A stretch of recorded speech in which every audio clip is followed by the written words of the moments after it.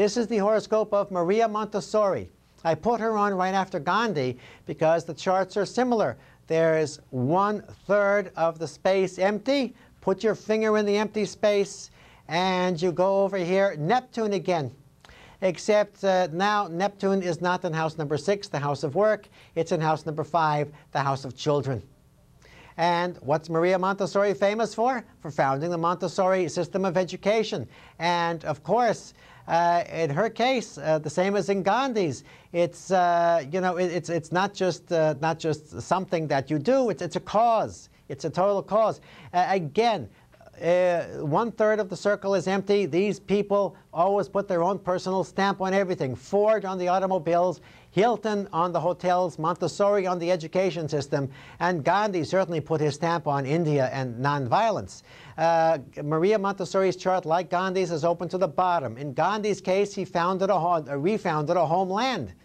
Henry Ford, over to the right, founded a personal empire. Hilton, hotels, something solid, earth. Gandhi, the same thing, something solid, foundation. Maria Montessori, well, she founded all, well, the schools have to be in buildings, don't they? You know, solid foundations.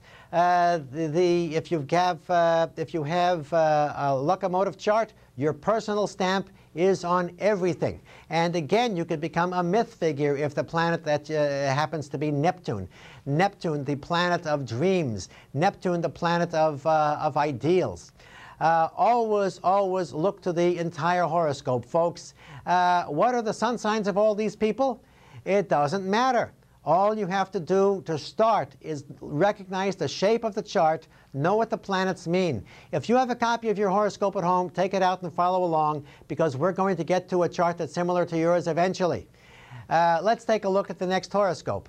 This is the horoscope of Bill Bradley. Now, in this case, it's not a locomotive chart. It's the exact opposite. All the planets are included within 1/3 of the wheel. What part of the chart are these planets in? The top half, the public half. Here is somebody who's going to live his entire life before the public. Queen Victoria, I believe, had a chart that was similar.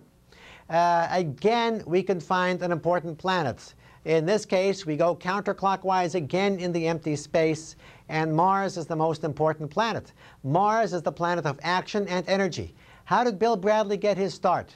As a professional basketball player. Mars, the planet of energy. It's in Taurus, tremendous persistence as well.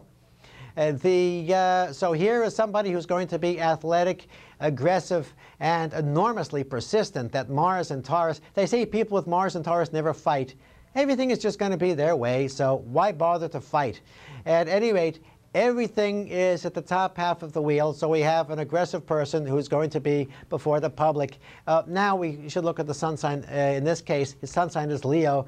I call Leo the sign of modesty. Madonna is a Leo. Sean Penn, Mick Jagger, the sign of modesty.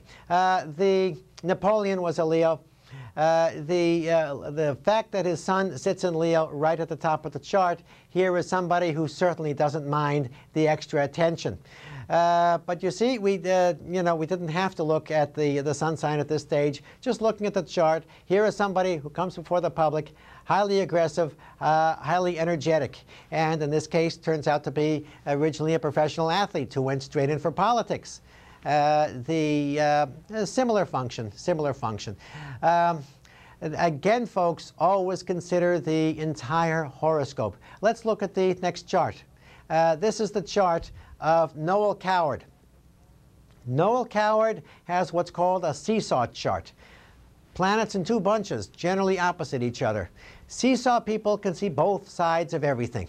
And they're generally pretty good at communications. In Noel Coward's case, he had a whole bunch of planets in Gemini and Sagittarius, the communication signs, made this even stronger. But seesaw people tend to be artistic. They tend to be peacemakers, or things of that nature.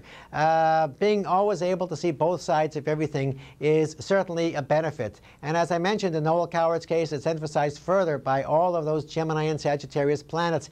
Here was a man who couldn't stop writing and performing. Just constant communications, and literally until the day he died. Always more than one of everything.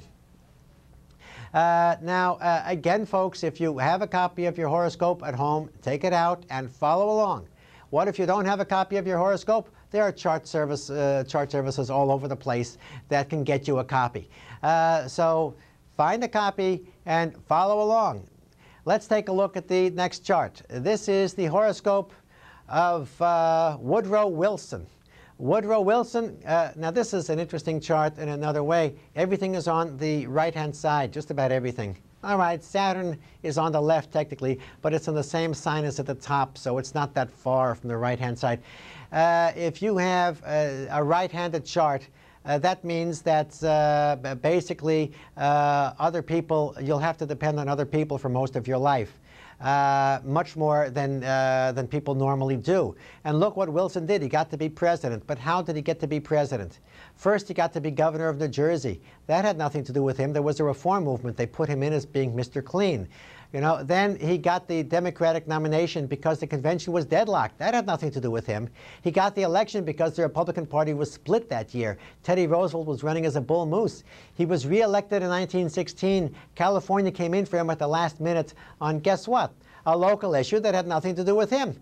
He tried to do one thing totally on his own. He tried to get America into the League of Nations. He fell flat on his face. If you have a right-handed chart, folks, if you have more than 6 planets on the right-hand side of your chart, your motto should be, why should I do it alone? What did God invent other people for? So this is, this is a right-handed chart. Put your finger in the empty space again, go counterclockwise, and the first planet you come to is the Sun. The Sun is authority. So here was somebody who, he started out as a political scientist, but, you know, one look at the chart and you could see this person's going in for administration. The Sun there has to rule, and the fact that Saturn is at the top, Saturn is the ruling planet of the Sun, right at the top of the chart. Again, career, career, career. Control, control, control. No, this is not somebody who would just be satisfied with giving lectures and writing books his entire life. Again, this is why we have to consider the entire chart. We looked at the sun sign in Woodrow Wilson's case, but you know, again, it wasn't as significant. The Sun, well, we looked at it only because the Sun was the strongest planet. I know the Sun isn't a planet, it's a star. We can't keep saying the Sun, the Moon, and the planets. We just say the planets as a sort of a shorthand notation. The Sun is authority. Let's take a look at the next horoscope.